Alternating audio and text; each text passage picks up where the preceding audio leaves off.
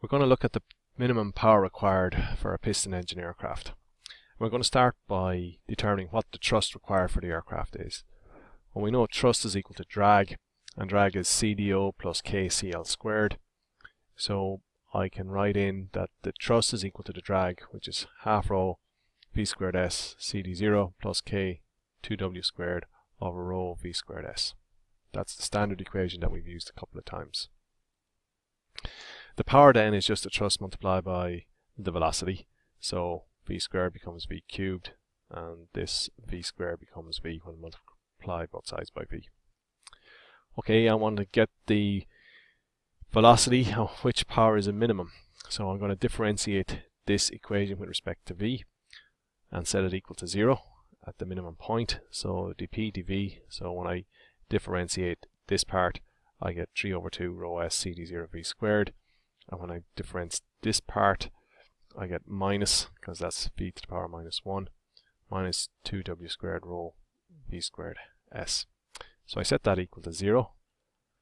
And if they're equal to 0, then this part must be equal to that part.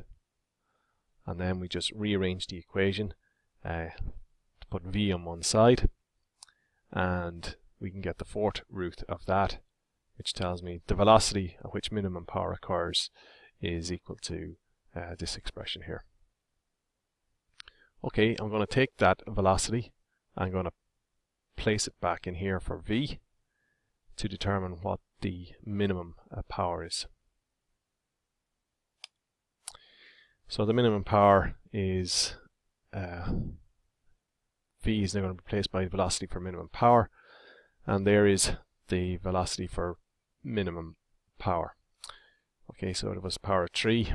So if I go back, so this guy here is really 2 over rho w over s square root of k 3 cd0 all to the power of a half. So that becomes, it's power to the power of a half by 3, it's 3 halves. And this is just the minimum power here.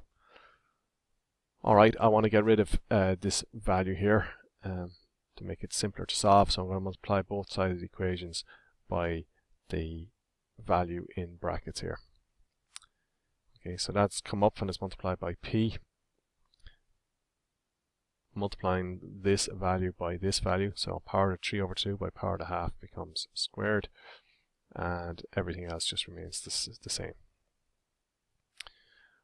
Okay, so when I multiply this piece out here, I will get, this becomes 2k squared, sorry.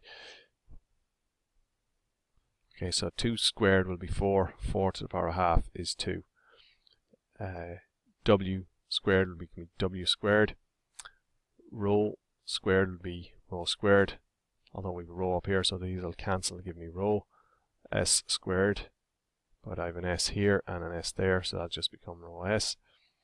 Inside the brackets I have, if we square root this, we get k, so that becomes our k here, and we get 3 cd0. Well, I have cd0 here, and I'll have cd0 there, so they'll cancel out. So I'm just left with 3. So this part here reduces down to this equation, and this remains the same. Okay, so we've got a fraction here with the common roots. So this guy will go into here 3 times. So 3 2s is 6. So we'll have 6 kw squared all over 3 rho s plus 2 kw squared. So that will give me my 8 kw squared over 3 rho s.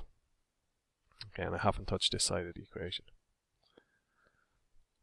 So now what we're going to do is I'm going to square both sides. So when I square this guy, I get rid of the half, and p min becomes p min squared.